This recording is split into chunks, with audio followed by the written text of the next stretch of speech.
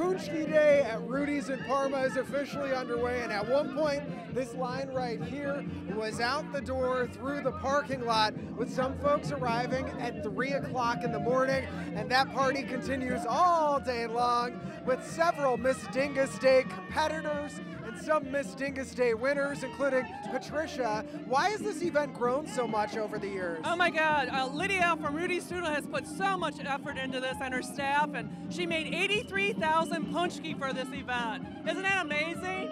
Give it a shout out, right? Woo! And the unsung hero, the star of the show herself.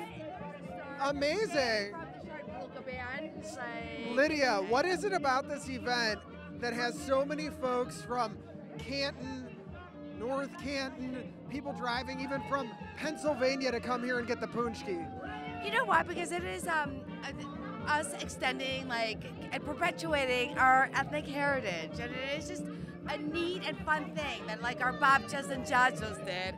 And it is not just like Rudy's; it is all of us, like holding hands and keeping it alive. It's a family environment too. You have the live music, the polka, the coffee, the drinks.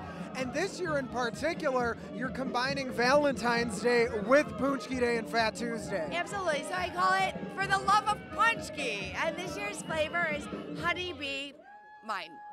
I love it. Lydia, let's show them the goods right here at Rudy's. Should I take a bite? Please. Okay.